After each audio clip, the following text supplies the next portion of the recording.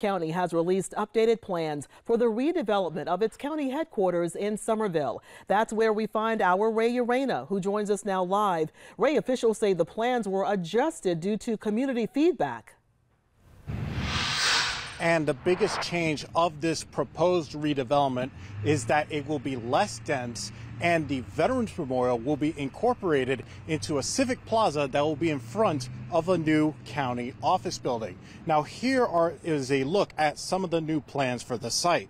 Officials have removed the proposed 5-story parking garage, one of the office buildings, and the proposed hotel. They have also taken off a floor of the proposed apartment building, which will now feature the front of the old hospital building as an entrance. Officials say the new civic park, where the Veterans Memorial will be, is located at the corner of Highway 78 and Main and will be similar in scale to Hutchinson Square.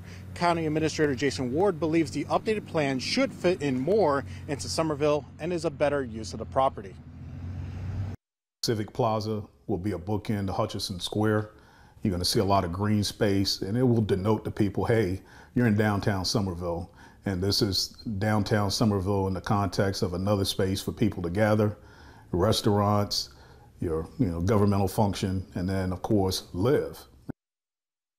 And Ward says the county will move forward with the terms of the agreement for this development in the next few weeks and potentially have a sale of the property by the end of this year. And once that property is sold, officials say construction on the actual property itself could start in the following 6 to 8 months. Live in Summerville, Ray Urena, Live 5 News.